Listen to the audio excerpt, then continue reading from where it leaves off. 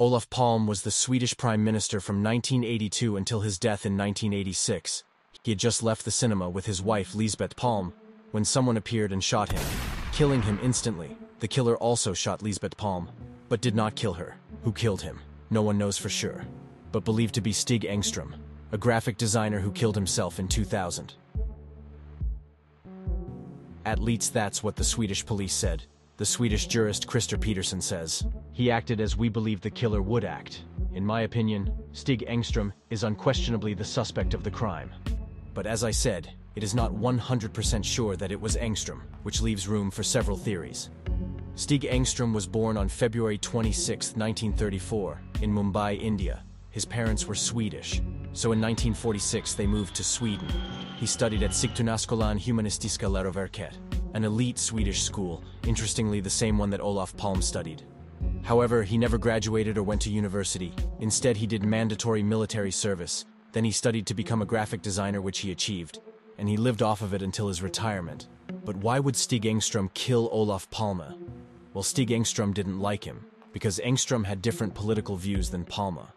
Another reason is that Eingstrom knew how to use firearms, since, as I said, he did military service. And the journalist Thomas Petterson said, Eingstrom was a neglected individual who lived in the shadows and wanted to attract attention.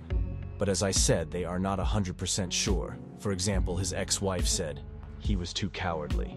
He wouldn't hurt a fly. So why was it only in 2020 that Engstrom's suspicion arose? At first, the agents did not properly isolate the crime scene, allowing the police cordon to pass through for citizens to deposit flowers, which damaged the investigation area. The witnesses managed to leave the scene before being questioned. One of the bullets was only discovered days later by a passerby. Afterwards, of the 25 people who witnessed the crime or the fleeing criminal, nothing was valid enough to identify the perpetrator, knowing that the majority described him as a man of 180 meters and aged between 30 and 50 years. And I think that's all about Eingstrom. Let's go to the next theory. Christer Petterson was born in Solna, a city very close to Stockholm. Petterson was a drug user, and he was part of local drug groups. In 1970, he stabbed a man to death in central Stockholm during a street fight in what the Swedish press dubbed a bayonet murder. After less than 2 years, he was released and continued a life of petty crime, which financed his alcohol and drug abuse. In 1988, almost 3 years later, Petterson was detained and accused of Palme's murder after an investigation, which appeared to have started based on rumors about his involvement among fellow small-time criminals and drug addicts. The initial investigation had uncovered little of significance, but once detained, Petterson was picked out from a 10-person police lineup by Lisbeth Palme. Lisbeth Palme's identification, combined with statements by acquaintances of Petterson, who stated that he had been near the scene of the crime at the night of the murder, led to a 1989 conviction for murder. Petterson was sentenced to life imprisonment. Just a few months later, however, Petterson was released on appeal. The reasons were, the murder weapon has not been identified, lack of a clear motive for the killing, and doubts about the reliability of Mrs. Palme's testimony.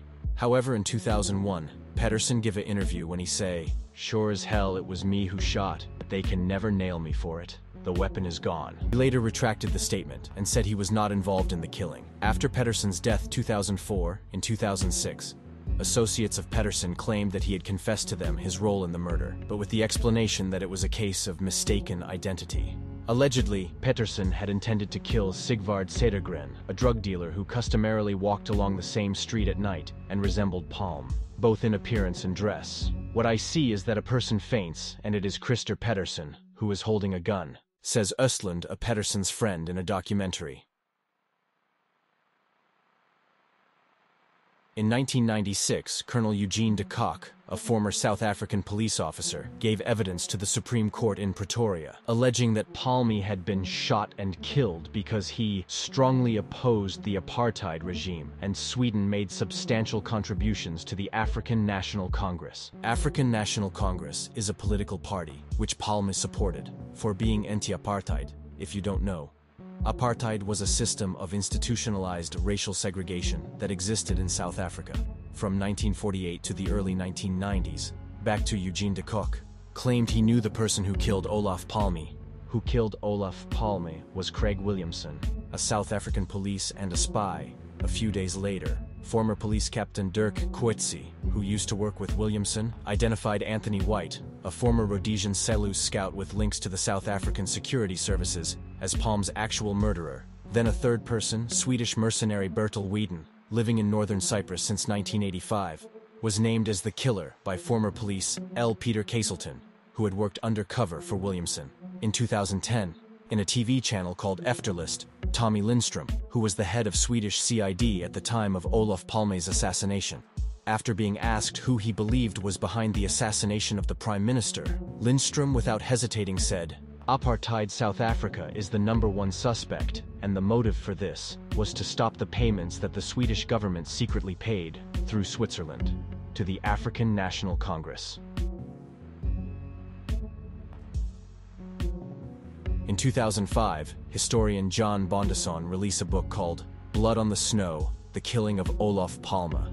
In this book he says that Palme's murder was linked to the arms trade to India, and Palme had used his friendship with Rajiv Gandhi to secure a 8.4 billion Swedish kronor deal for the Swedish armaments company Bofors to supply the Indian army. Palme did not know that behind his back Bofors had used a shady company called AE Services to bribe Indian government officials to conclude the deal. And this is real. This became known as Bofors scandal. Returning, Bondesson says, Palme had met with the Iraqi ambassador to Sweden, Muhammad Saeed al-Sahaf. The two discussed Bofors. The ambassador probably told Palme about Bofors' activities, infuriating Palme. Afraid because he knows the truth, Bofors or AE Services maybe killed Olof Palme. The Swedish journalist Anders Leopold, in his 2008 book, The Swedish Tree Shall Be Brought Down, makes the case that the Chilean fascist Ronerto Thieme killed Olof Palme. According to Leopold, Palme was killed because he had gratuitously given asylum to a great number of leftist Chileans following the coup that overthrew Salvador Allende in 1973. In 1971, Olof Palme said that he blamed the fear of the masses on anarchists and people with long hair and people with beards. Following up on this suggestion, Hans Holmér, the Stockholm police commissioner, who arrested a number of Kurds living in Sweden. The Kurdistan Workers' Party was allegedly responsible for the murder. The lead proved inconclusive, however, and ultimately led to Holmér's removal from the Palme murder investigation. Turkish newspapers have several times claimed that the PKK has admitted the murder, but the PKK have always denied all claims. In 1998, the PKK said that there is a strong indication that the Turkish side is trying to discredit the PKK using Olof Palme's murder. Also, many Kurdish organizations believe that the initial claims were propaganda of the Turkish government. The murder of Olof Palme was over 37 years ago, but to this day it remains unanswered. Doesn't look like this case will be solved, and will probably be a mystery forever.